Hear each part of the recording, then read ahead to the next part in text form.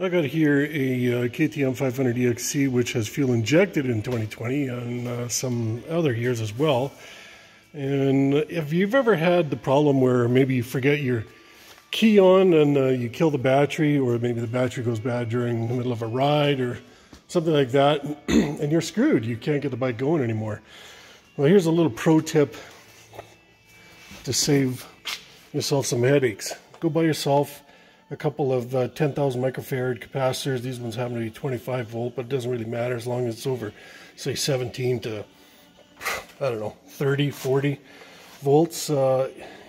You'll eliminate that problem. So here's maybe like $5 of parts here for a capacitor and a couple wires. Solder them up together, put some O-rings on them, or ring connectors, with a little bit of heat shrink, a couple other little smaller pieces of heat shrink here just to try to keep the water out of the leads, and some ring connectors on the end.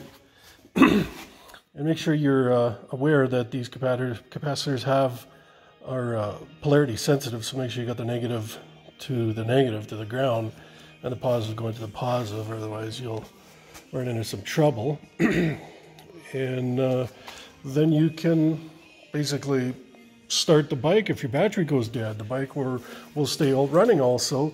If you disconnect that lead, this ground wire or the positive wire from the bike on the battery with this capacitor installed, the bike will continue to run.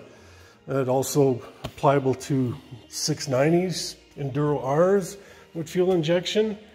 But yeah, there's a little pro tip for you. Awesome. Keep your dick in a vise.